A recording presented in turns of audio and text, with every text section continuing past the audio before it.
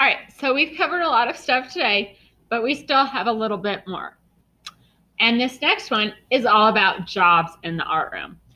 So you may notice that on the wall, there are some jobs listed and some colorful posters that tell you which table color is responsible that week.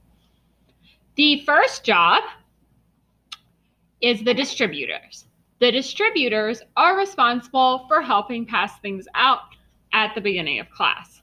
So once we finished our quick draw warm-up, that's going to be on the board when you come in, we'll have time to distribute anything that you need for class that day.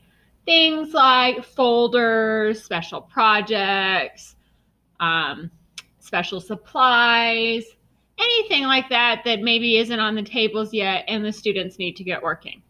So that's the job of the distributors. They help pass things out. The second job is the cleanup crew.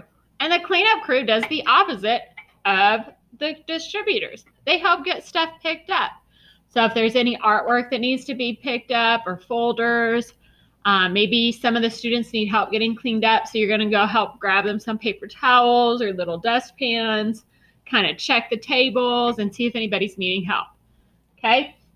So you guys are really important because you're going to help make sure that when you leave the art room, everything is in good shape. And there's an advantage to being the helpers. If you are part of the distributors or the cleanup crew, you guys get first choice to go to the cushion corner when it opens up. So if that's something you're excited about, well, good thing is it's kind of a little perk of being that week's helper.